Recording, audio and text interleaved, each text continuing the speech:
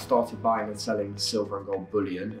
I was buying it for obviously less than I was selling it for. By the time I was 13, I had made over £10,000 in profit.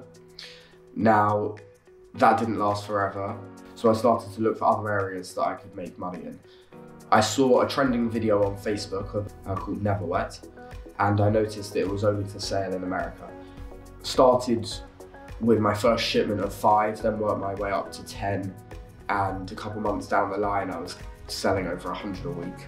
I then looked for other things to do. I had the opportunity of buying a classic car. It was a 1986 300 SL. I bought that, restored it a bit, and then flipped that a few months later. My latest venture is property development. I'm always thinking about business and what I do and what I can be doing and how I can move forward, and new ideas are racing around my head. If there's a question to be answered, I'll find the answer to that question. If there's a challenge to be overcome, the only thing I'll say to myself is, okay, what do I need to do to overcome that challenge?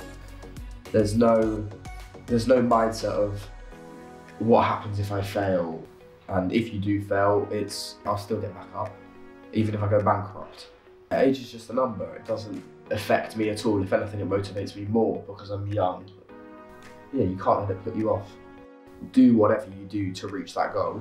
If you want to do something, or if you want to achieve something, there is no reason why you can't. You just have to put your mind to it.